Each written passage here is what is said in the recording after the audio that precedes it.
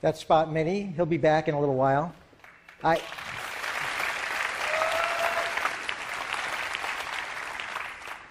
love building robots.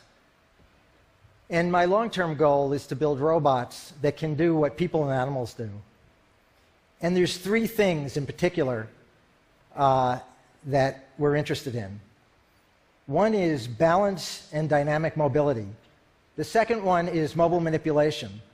And the third one is mobile perception. So dynamic mobility and balance. I'm going to do a demo for you. I'm standing here balancing. I can see you're not very impressed. Okay, how about now? How about now?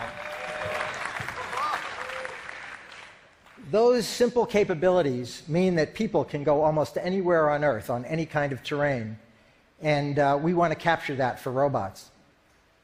What about manipulation? I'm holding this clicker in my hand. I'm not even looking at it, and I can manipulate it without any problem.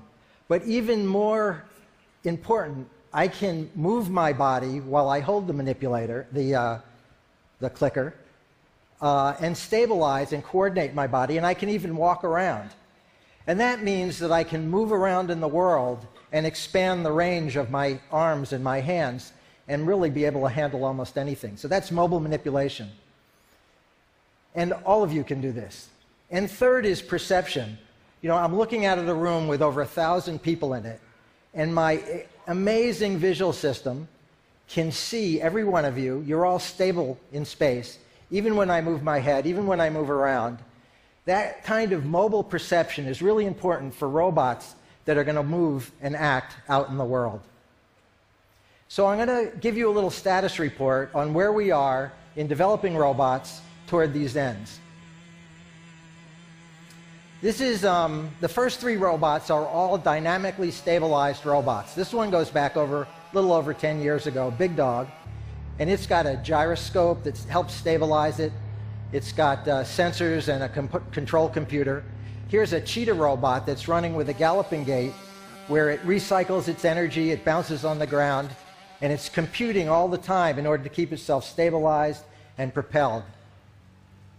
And here's a bigger robot that's got such good locomotion using its legs that it can go in deep snow. This is about 10 inches deep, and it doesn't really have any trouble.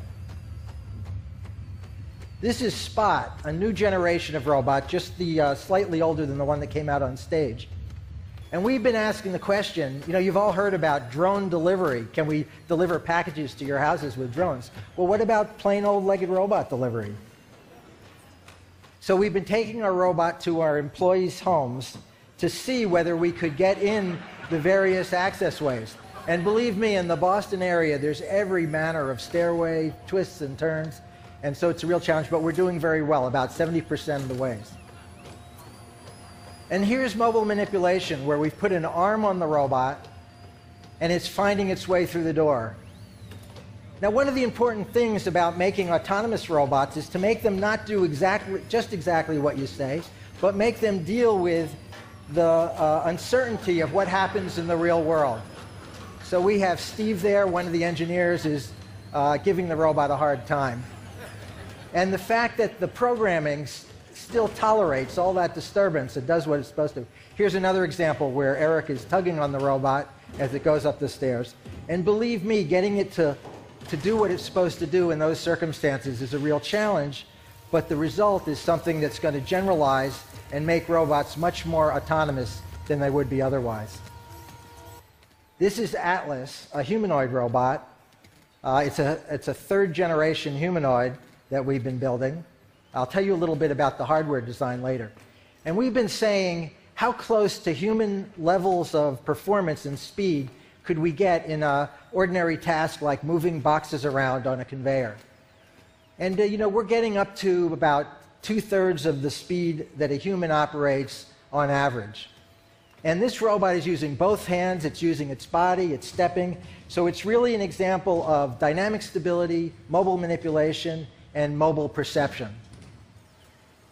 Here, we actually have two Atlases. Now, everything doesn't go exactly the way it's supposed to.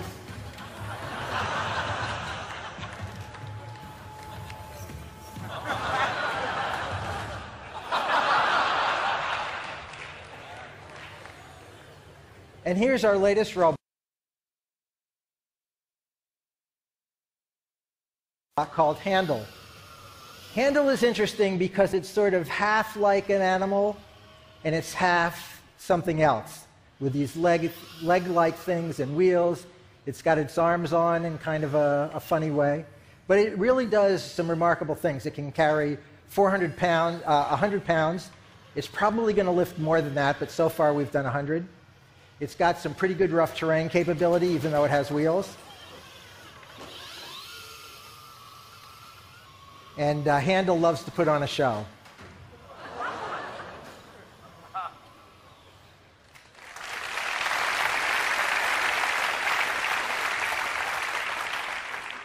I'm going to give you a little bit of robot religion. A lot of people think that a robot is a machine where there's a computer that's telling it what to do, and the computer is listening through its sensors. But that's really only half of the story. The real story is that the computer is on one side making suggestions to the robot, and on the other side are the physics of the world. And that physics involves gravity, friction, bouncing into things. And in order to have a successful robot, my religion is that you have to do a holistic design where you're designing the software, the hardware, and the behavior all at one time, and all these parts really intermesh and cooperate with each other. And when you get the perfect design, you get a real harmony between all those parts interacting with each other. So it's half software and half hardware plus the behavior. We've done some work lately on the hardware where we tried to go, on the picture on the left is a conventional design where you have parts that are all bolted together, conductors, tubes, connectors. And on the right is a more integrated thing. It's supposed to look like an anatomy drawing. And using the miracle of 3D printing, we're starting to build parts of robots that look a lot more like the anatomy of an animal. So that's an upper leg part that has hydraulic pathways, actuators, filters, all embedded, all printed as one piece. And the whole structure is developed with the knowledge of what the loads and behavior are going to be, which is available from data recorded from robots and simulations and things like that. So it's a data-driven hardware design.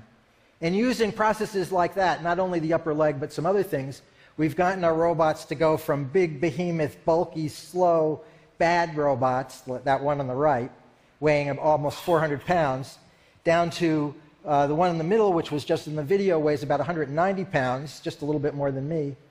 And we have a new one, which is working, but I'm not going to show it to you yet, on the left, which weighs just 165 pounds with all the same strength and capability. So these things are really getting better very quickly.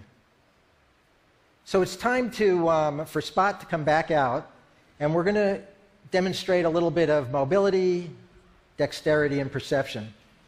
So this is Seth Davis, who's my robot wrangler today, and he's giving Spot some general direction by steering it around, but all the coordination of the legs and the sensors is done by the robot's computers on board. The robot can walk with a number of different gaits. It's got a gyro, or a solid-state gyro, an IMU on board. Obviously, it's got a battery and things like that. Now, one of the cool things about a legged robot is it's omnidirectional. In addition to going forward, it can go sideways. It can turn in place. And this robot's a little bit of a show-off. It loves to use its dynamic gaits, like running. And it's got one more. Now, if it really is show-off, it would be hopping on one foot, but, you know. Now, Spot has a set of cameras here, stereo cameras, and we have a feed up in the center. It's kind of dark out in the audience. But it's going to use those cameras in order to look at the terrain right in front of it while it goes over these obstacles back here. Now, for this demo, Seth is steering, but the robot's doing all its own terrain planning. This is a terrain map where the data from the cameras is being developed in real time, showing the red spots, which are where it doesn't want to step, and the green spots are the good places. And here it's treating them like stepping stones. So it's trying to stay up on the blocks, and it adjusts its stride. And there's a ton of planning that has to go into an operation like that, and it does all that planning in real time where it adjusts the steps a little bit longer or a little bit shorter. Now we're going to change it into a different mode where it's just going to treat the blocks like terrain and decide whether to step up or down as it goes. So this is using dynamic balance, dynamic mobile perception, because it has to coordinate what it sees along with how it's moving. Now the other thing Spot has is a robot arm. Some of you may see that as a head and a neck, but believe me, it's an arm. And Seth is driving it around. Now he's actually driving the hand and the body is following. So the two are coordinated in the way I was talking about before, and the way people can do that. And in fact, one of the cool things that Spot can do, we call chicken head mode, and it keeps its head in one place in space and it moves its body all around. There's a variation of this that's called twerking, but we're not going to use that today. So Spot, I'm feeling a little thirsty. Could you get me a soda? Now for this demo, Seth is not doing any driving. We have a LiDAR on the back of the robot, and it's using these props we put on the stage to localize itself. It's gone over to that location. Now it's using a camera that's in its hand to find the cup, picks it up, and again, Seth's not driving. So we've planned out a path for it to go. It looked like it was going off the path. And now Seth's going to take over control again because I'm a little bit chicken about having it do this by itself. Thank you, Spot.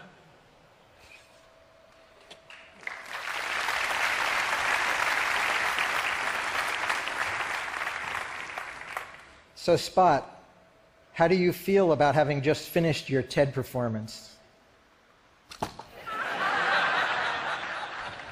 Me too.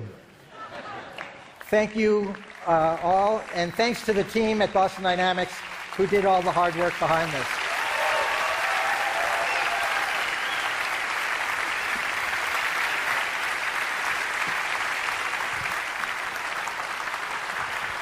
Mark, come back in the middle. Thank you so much. Come over here. I have questions. So you mentioned the UPS and the package delivery. What are the other applications that you see for your robots? You know, I think that robots that have the capabilities I've been talking about are going to be incredibly useful. About a year ago, I went to Fukushima to see what the situation was there. And there's just a huge need for machines that can go into some of the dirty places and help remediate that. I think it won't be too long until we have robots like this in our homes. And you know, one of the big needs is to take care of the aging and invalids. I think that it won't be too long till we're using robots to help take care of our parents, or probably more likely have our children help take care of us. And there's a bunch of other things. I think the sky's the limit. I mean, many of the ideas we haven't thought of yet, and people like you will help us think of new applications. So what about the dark side? What about like the military? Are they interested? Sure.